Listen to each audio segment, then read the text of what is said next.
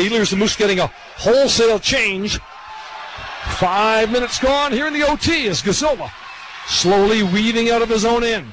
There's a pass up the middle. Right back to Lucier. Lucier to Murphy. Murphy now to Drouin. Drouin will carry over the line.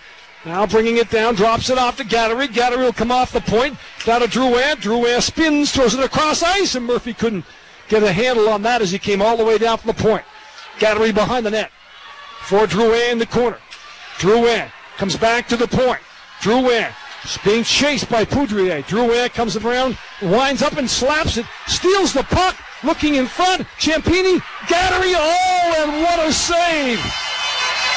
What a save by Bibeau. That is the save of the night.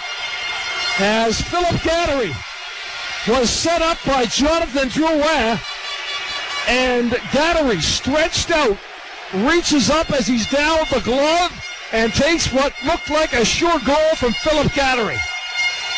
Oh my, what a save from Antoine Bibeau.